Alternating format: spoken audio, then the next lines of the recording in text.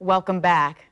With us today is Dr. David Kostick, who is a board-certified ophthalmologist who actually has a very unique specialty, and he's going to tell us about that. And you are with the Florida Eye Specialists. That's correct, and thank you for having me. Well, welcome. Tell us about what this specialty is that you have, because it's hard to pronounce. It's actually, tell us what it is. Well, it's ophthalmic, plastic, and reconstructive surgery, okay, or people say oculoplastics in short, so it's a subspecialty of ophthalmology. Okay, so basically that's being an ophthalmologist and a plastic surgery specialist as well, and you're combining them where you specialize specifically with the eye, right? That's correct. And okay. So we do a lot of eyelid surgery, eye socket surgery, and tear duct surgery. Okay, and that's really interesting because you have so many, board-certified specialists that do so many different things. Tell us a little bit about your practice. Well, we're the Florida Eye Specialists, and that name actually means something to a specialist. So instead of just doing general ophthalmology, all the partners and all the physicians there have done additional training. Mm-hmm. So after ophthalmology, some have gone into glaucoma, corneal refractive surgery, and then what I do is with oculoplastics in the eyelid, eye socket, eyebrow type of work, tear duct type of surgery. Okay, as you can tell, I just put my glasses on because I have problems too. I should probably come see you on a different level.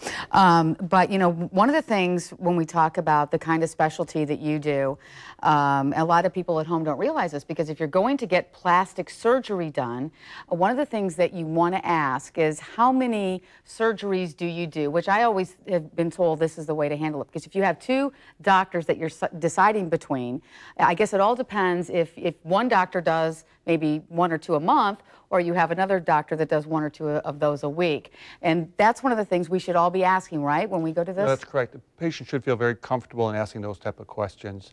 And then for me, I've been doing this for 20 years, so I don't have an exact number, but even tomorrow I have 11 eyelid surgeries and then an orbital decompression, taking care of patients with Graves' disease. So this is kind of what I do. I do a lot of day in, day out, so thousands and thousands of eyelid surgeries over the past, couple decades. So you say that so quickly, and so we're all at home going, what does he have to do? Okay, but you're going to do 11 separate eyelid surgeries on 11 different patients. Well, most patients have a couple eyelids, so some of them okay. will do both. So some patients will have droopy eyelids where the eyelids covering the pupil. Some people have excess skin. They don't like the appearance around their eyes. Mm-hmm. The eyebrows may be low. And then for the patient with the Graves' disease, their eyeballs are bulging, so we have to work on the bones or the eye socket around the eye. Okay, and that's some kind of a problem, I guess it's an autoimmune deficiency Correct. Type of problem. It is an autoimmune disorder where they get inflammation, and it potentially can cause some vision problems, so it's important to get that evaluated. But again, both of these are basically cosmetic many times. Right, exactly. So they can be either functional or cosmetic, and most of those are reconstructive type of surgery after the inflammation is gone. Okay. When someone's getting their eyelids done, which is what you're going to have tomorrow, what goes into that? What do they do? Come see you for an initial consult? Right. It's important to have the initial consult, because what we're concerned about is the health of the eye, to make sure you're a good candidate to have eyelid surgery. So everybody I see will get an eye exam, we'll look at the surface of the eye, make sure there's no reason why they wouldn't be a candidate.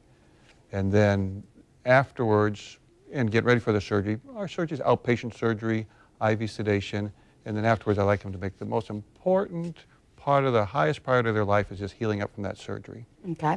You guys are at 4 different locations in the area. The one that I always see all the time is on 9A. Correct. But you have different ones as well, correct? So 9A, Ponte Vedra Beach, we have Fernandina Beach, and then it's Stockton and San Marco. Okay. And those are where your primary offices are, and then if someone needs the surgery, or I know you don't specifically do glaucoma, but another one of your specialists does. Where do you guys perform your procedures? The majority is at South Point Surgical Center off of Belfort Road. Okay. So it's like an independent surgery? Independent surgery, multiple other physicians use that. It's hard to put a number on it, but even in our practice, we probably do 60 cataracts minimum a week. In between the other eye surgery, so it's a place that does a lot of eye and eyelid surgery. Now tell us a little bit about you personally, because I think you have an interesting background. You've been in the Jacksonville area for 20 years? 20 years, correct. So I came from a medical family, so I knew when I was early that I didn't want to go into medicine, because I saw what it took, and then later on I got a little bit wiser and decided I wanted to go to medicine. Then I went to Tulane for medical school, the Cleveland Clinic for my ophthalmology residency, and the fellowship in ophthalmic plastic reconstructive surgery. And then after that, I came down in '95 to join the Mayo Clinic, and was on staff there for 16 years before I joined my colleague, Dr. Shetty, at the Florida Eye Specialists. Okay, so you were at Mayo for 16 years before you went over. Correct. So you have just a variety of different doctors there that specialize in different things. Basically have all parts of the eye covered. Yeah, you And really most people don't realize there's, multiple specialties in ophthalmology alone. Okay, well listen, thank you so much. My pleasure. I think I probably need contacts. What do you think? Be happy to help you out. All right, thank you, Okay, doctor. great. Thank you. All right. Okay. Bye-bye. Pleasure. We'll see you next time. Okay.